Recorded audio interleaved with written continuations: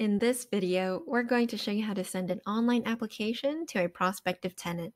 Simply go to the Tenants tab at the top, then click on Rental Application Center. Once you're there, click on Start New Rental Application. The system will open up a new tab for you like this, and you'll want to follow the steps on the left-hand side. The first step is to select the specific property.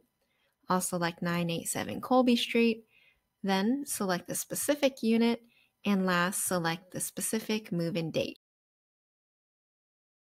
On the right-hand side, we can see the state-specific rental application preview.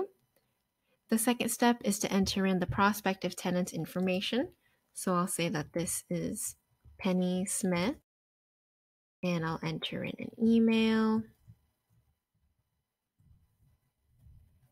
Then click on Add Applicant. You can add more prospective tenants to the application as well. Right below, you can collect your rental application fee online. Simply enter in the rental application fee here.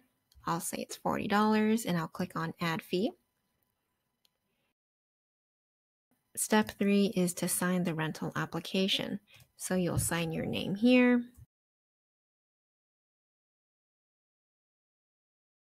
Then click on the Sign button. And now we can see it on the right-hand side with the date. The last step is to email the form to the applicant. So click on the Email Form to Applicants button and we'll get this pop-up. This is the email that will be sent to the prospective tenant. You can customize it by clicking inside the box.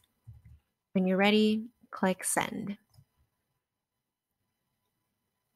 Okay, great. So it's been sent and we can see when it was sent. We have the date and timestamp here.